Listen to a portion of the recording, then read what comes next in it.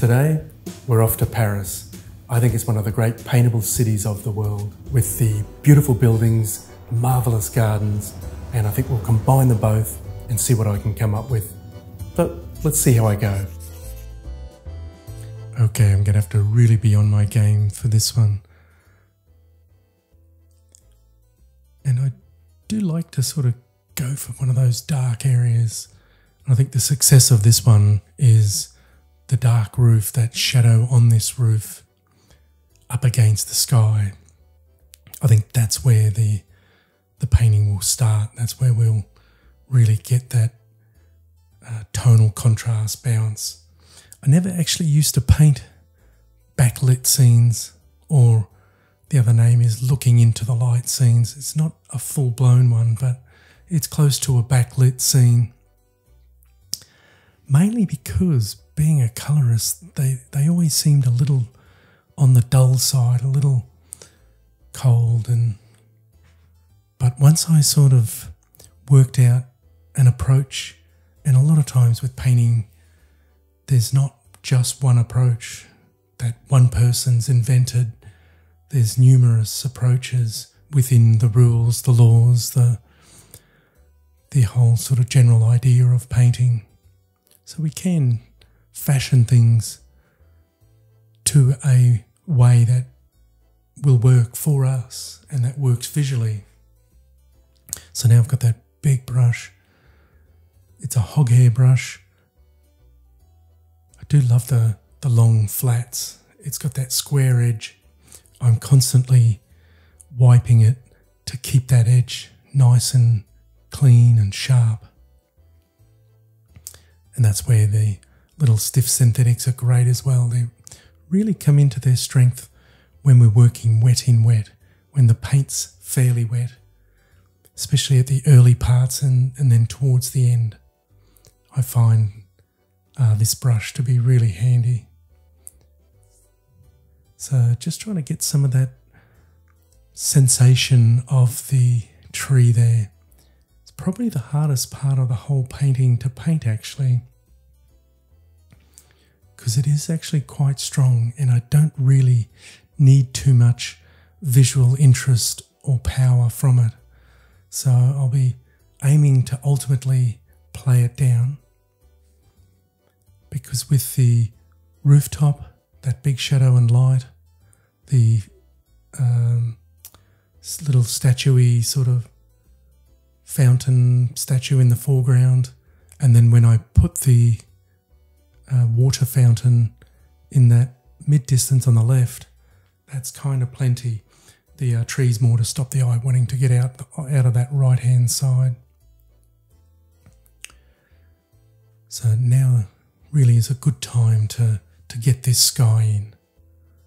So plenty of paint on the brush, because I think one of the, especially with the backlit scene, one of the things that we end up tending to do is put the value in, or get the paint onto the board a little too dark.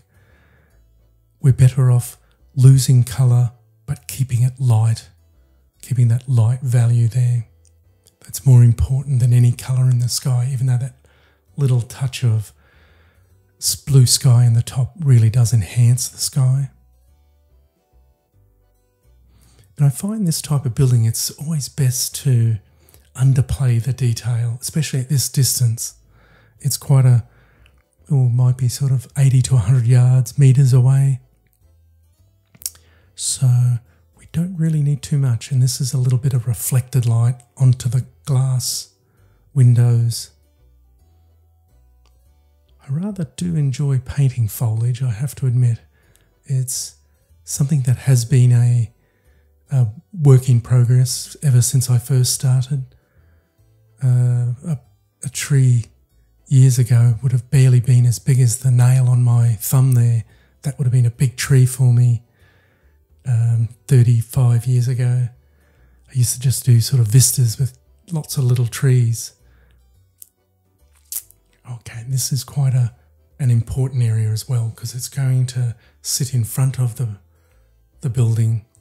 We'll be able to really sort of use this layering system of sky, the main big building, the foliage, the grass area in behind that statue, sort of big vase statue that I'm sort of just getting in now. So then see how by coming in nice and light up against that concrete sort of statue, fountain statue there, that's creating more depth, more power. And then the ultimate really is the fountain or that statue. I haven't really settled on a name for that thing. Maybe the French do have a name for them. But, and even though I've been to France, I think 5 or 6 times, unfortunately my French is only about as good as grade 8 French, but I'll certainly look forward to the opportunity to practicing a little more.